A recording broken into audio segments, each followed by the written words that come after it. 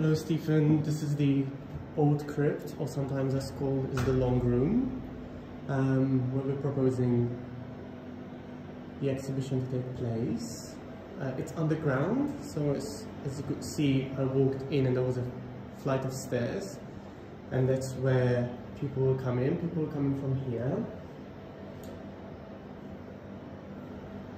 If I had to switch off all the lights, it would be incredibly dark, which is of course wonderful for projections and things.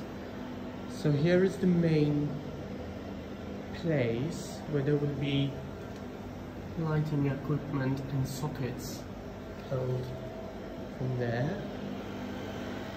There is another space which is currently closed.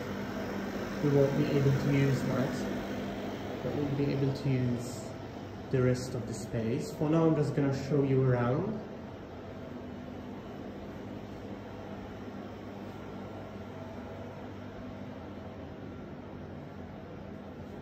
I'm going to try and keep still as much as I can.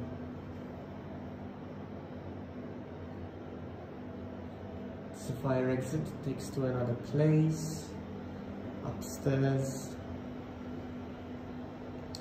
So basically, there are a couple of features of this space. So previously, when we did some digital art exhibitions, what happened is that these alcoves here are used as like separate entries, or for separate like exhibits.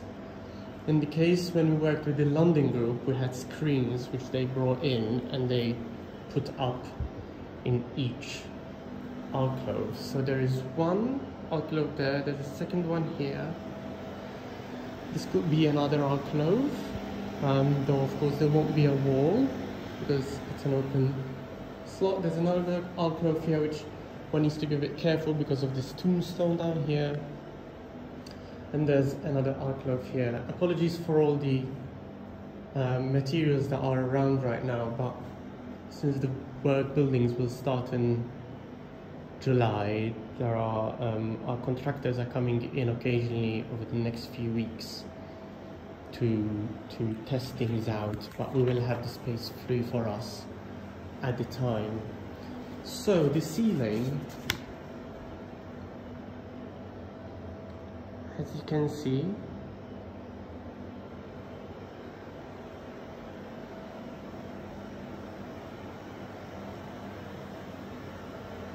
we used to have lighting stands and lighting rails on the ceiling, but they have been removed in advance of the renovation, I'm afraid. Over here, what used to happen is that we used to put up a big white cloth to cover the space, and it was actually an amazing wall for projections. So the projector used to be fitted up somewhere safely, and projections used to be held over there. So basically this is a general view of the space.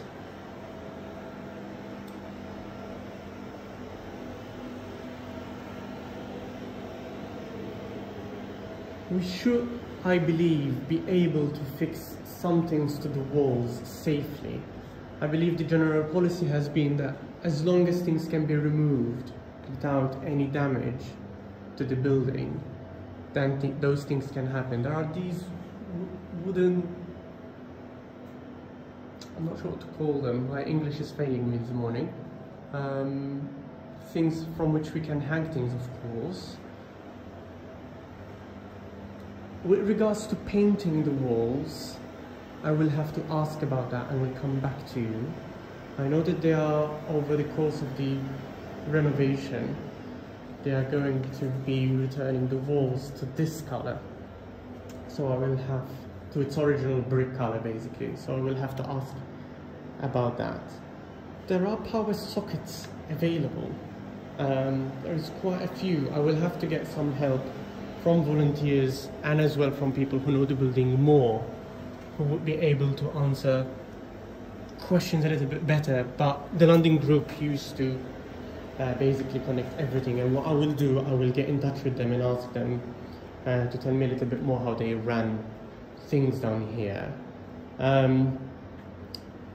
If lockdown eases, definitely it would be great to have you come here and get a feel of the space, all of you. It's a little bit tricky, of course, because lockdown restrictions are still quite severe right now, and St. John's is going to be turned, as from Monday the 22nd, into a testing site, but that only applies to the main space upstairs. So even if restrictions are eased, we will be able to come down here and check things out.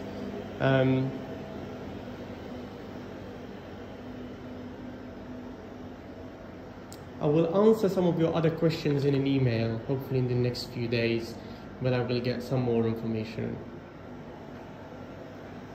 from those who know the space a little bit better. Since the space, we haven't used it that much, we don't have a formal document for how the space could be used and what can be happen and not happen. We tend to work out these things with those who hire out the space. But that is something that we hope to have as a formality once we reopen the space in 2022 as a more accessible site. I hope this has been helpful. These are the size of the alcoves.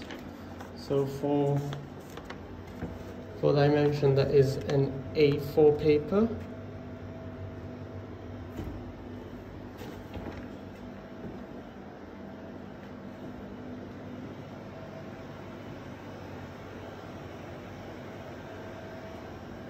There we go. And I'm gonna show you again how to get out from the space. There is a room here which can be curated in a nice way to let people in slowly, especially if we have to be careful how many people are allowed to this space at one go. Thank you, Stephen.